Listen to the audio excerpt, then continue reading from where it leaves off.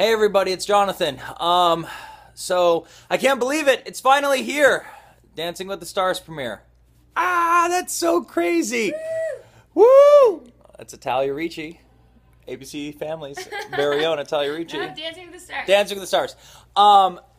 It has been really insane. I can't really tell you much about the dance. All I know is that it's very fast and it's very hard, and our tech rehearsals went pretty good. There was some shaky parts. I will not lie. The first time I walked out on the stage, I didn't think I was going to be nervous. I was so nervous that my legs felt like jelly. Like, that music came on and I hit my first mark, and I knew where my legs had to be, but they just weren't going there because they were complete gelatin. Just like, I felt like I was dancing through mud.